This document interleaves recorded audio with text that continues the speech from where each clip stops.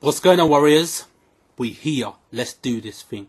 Thanks for everyone for subscribing, liking, give me the thumbs up, supporting, commenting, sharing, everything like that. Give me the +1s. Love you guys. The Warrior Nation going strong.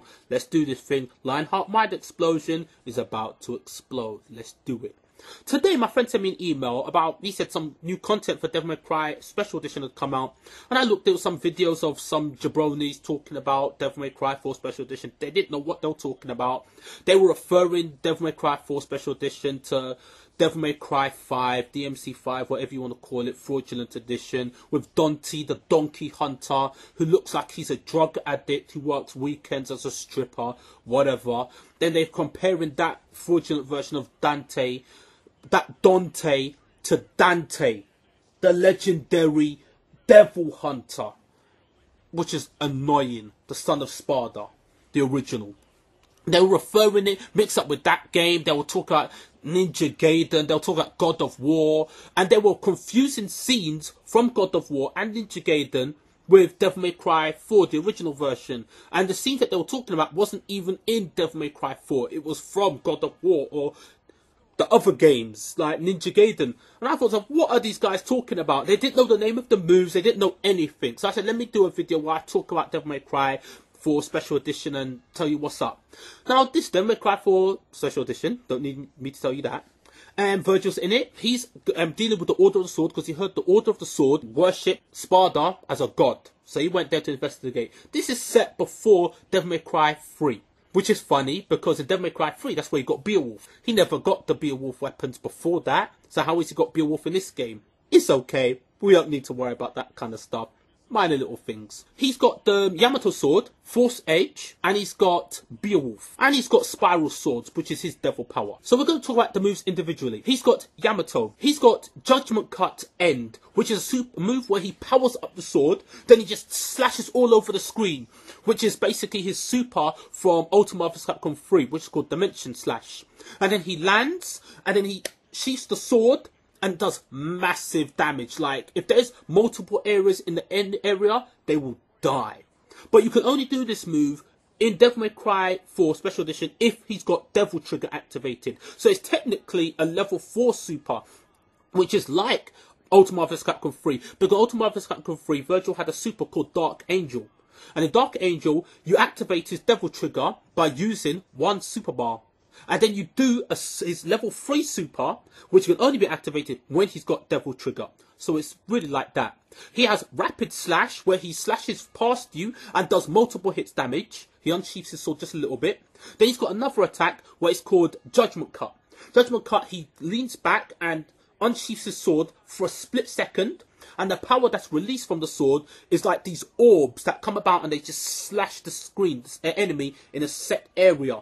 Beowulf, he's got a move called Lunar Phase, which is a move where he spins around like a washing machine, does multiple kicks, does a lot of damage.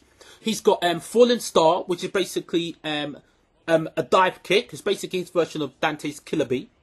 And then he's got a move called Rising Dragon, which is like Alan Steiger's move from EX plus Alpha, where he basically does a dragon punch. Dante had that same move as well, where he goes, kiss this, boom, Rising Dragon, and he does like God's damage.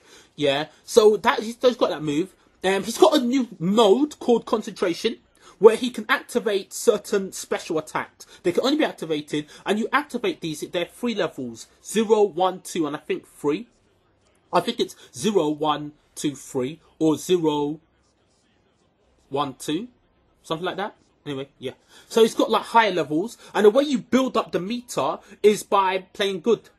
Dodging, attacking, not getting hit, doing various attacks, switching your weapons between your Force Edge, Yamato and Beowulf, and just mixing up those weapons, you know, and just doing the attacks and consistently mixing the move and making it look good, like good play and not getting hit. And then once you unleash certain moves within Concentration, massive damage. And there's a certain moves that can be only accessed once you've got full meter of Concentration. Vergil's also got a weapon called Force Edge. This is the original Sparda sword. You know, because Sparda gave 2 amulets to his sons, Dante and Vergil. Once you combine those swords with the Force Edge, it becomes Spada sword. And this weapon, the Force Edge, is very important to say this. The Spada sword is the sword that has got Stinger. He gets Stinger from the Force Edge. And he got, I don't know because they haven't shown it, but he should have Round Trip, where he just goes like that and he throws the sword. But we haven't seen it, so I'm not too sure. And he might have Drive, a move where he just leans back and then throws out Aura from the sword, because these are moves that are from Force Edge. But we haven't seen them activated in any kind of videos that Capcom has showed off. And none of the jabronis or nincompoops that are shown in the game are going to even know about these moves or anything like that, even though they've got debugged versions of them.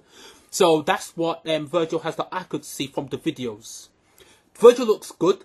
He looks really small, but it's a powerful character. I don't think they cared about balance with Vergil. They just wanted to make a godlike, overwhelmingly, visually fantastic looking character, and I think they've achieved that. Vergil's also got a weapon called Spiral Swords. Well, it's not really a weapon, it's more of an ability. He's got a move called Spiral Swords, where the swords whiz around him and he can do multiple damage. He's got a move called Heavy Rain Swords, where he can just make them appear above you and just rain upon you and just do massive damage. And he's got another weapon called Blistering Swords, where the swords just come at you and just start hitting you. So yeah, that's what I just wanted to talk about Vergil. Just tell you the little bits of Vergil that I saw, that I could tell. And, you know, just put a little bit of more information out there about what Vergil is, why he's there, what his moves are, what they look like, what you should be looking out for, and how godlike Vergil is. Because these people that are doing the videos don't know anything. So, yeah, that's the video I wanted to put out there. Thank you for watching, and love you guys. Okay, warriors, till my next video, take care, stay tuned, and be safe.